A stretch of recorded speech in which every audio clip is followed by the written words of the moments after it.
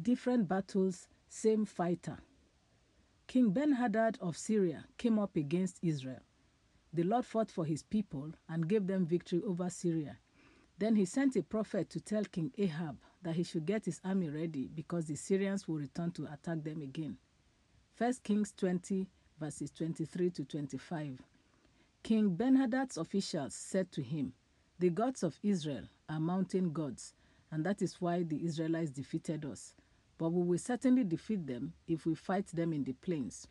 Now remove the 32 rulers from their commands and replace them with field commanders. Then call up an army as large as the one that deserted you, with the same number of horses and chariots. We will fight the Israelites in the plains, and this time we will defeat them." King Ben-Hadad agreed and followed their advice. That's the Good News Translation. The Syrians later set out to fight against Israel, positioning themselves in the plains this time. Then we are told in 1 Kings chapter 20, verses 28 to 30, that a prophet went to King Ahab and said, "This is what the Lord says. Because the Syrians say that I am a god of the hills and not of the plains, I will give you victory over their huge army, and you and your people will know that I am the Lord." For 7 days, the Syrians and the Israelites stayed in their camps, facing each other. On the 7th day, they started fighting, and the Israelites killed 100,000 Syrians. The survivors fled into the city of Aphek, where the city walls fell on 27,000 of them. Ben-Hadad also escaped into the city and took refuge in the back room of a house. That's again the Good News Translation. Our God is not just the God of the hills, but also of the valleys, mountains, rivers, oceans, lakes, forests, deserts, and everything and everywhere else. So also, God is God in every situation and circumstance. He is God every day, every time, and everywhere. A lot of times, though, Christians seem to forget this truth. God fights for them in the hills, and they rejoice and praise Him. If the enemy now wages war against them in the valley, they begin to run helter-skelter because consciously or unconsciously, they think God may not be able to fight for them. There are Christians who fast, pray, and trust God for a good job, and He grants their request. Then when they are faced with challenges and serious battles in the workplace, they automatically conclude that God might not be in a position to help them overcome. They become even worse than unbelievers at playing dirty office politics. Many Christians trust God to deliver them from financial problems, but have difficulty believing that He can heal them when they get sick. Some other believers believe God for a husband, but cannot trust Him to keep their spouse faithful. It's very sad to see Christian women who are helicopter wives hovering around their husbands and suspecting them of having an affair with every woman they speak to.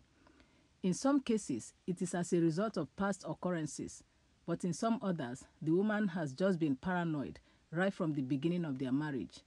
If God could answer your prayer for a husband, why would you not trust Him to keep your marriage and home? Christians who trust God to win battles for them on the hills but cannot believe Him to help them in the plains are like Jeroboam, the son of Nebat. As a result of King Solomon's sin against God, he took most of the tribes of Israel from his son, Rehoboam, and gave them to Jeroboam. Then we are told in 1 Kings chapter 12, from verse 26 to 33, that Jeroboam thought to himself, "Unless I am careful, the kingdom will return to the dynasty of David. When these people go to Jerusalem to offer sacrifices at the temple of the Lord, they will again give their allegiance to King Rehoboam of Judah. They will kill me and make him their king instead." So, on the advice of his counselors, the king made 2 gold calves. He said to the people, "It is too much trouble for you to worship in Jerusalem. Look, Israel, these are the gods who brought you out of Egypt."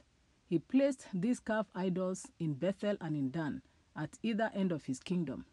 But this became a great sin, for the people worshipped the idols, traveling as far north as Dan to worship the one there. Jeroboam also erected buildings at the pagan shrines and ordained priests from the common people, those who were not from the priestly tribe of Levi.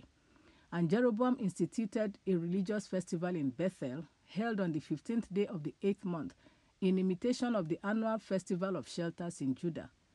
There at Bethel, he himself offered sacrifices to the calves he had made, and he appointed priests for the pagan shrines he had made.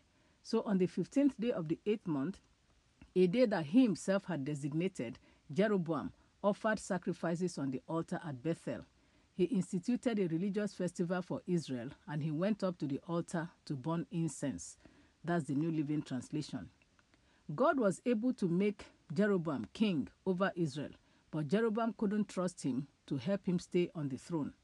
Just like Jeroboam, many Christians put their hands into sin because they cannot believe God to handle certain things. If you are one of those Christians who easily trust God to fight and win one battle for them, but have difficulty trusting him when a different battle comes up, pray about the situation. God is not just able to heal, he also has the ability to fight, provide, promote, preserve, restore, and do everything else needed to keep his people peaceful. Remember what he said in Jeremiah chapter 32, verse 27. I am the Lord, the God of all mankind. Is anything too hard for me? That's the New International Version. May the Lord help us all in Jesus' name. Amen.